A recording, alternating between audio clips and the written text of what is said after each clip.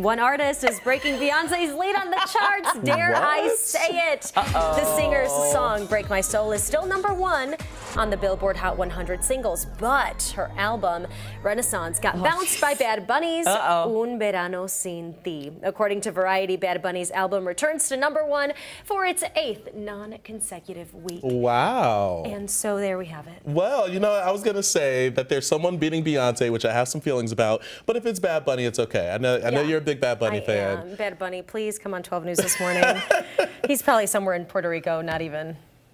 You never know. Fine. You it's can fine. stream us. Yes. Nowcast. Yeah. Jaren and Deanna post that on Instagram every day. It says That watch read live. made my heart go like really fast. Yeah. Sorry, I'm like out of breath. What's going on here?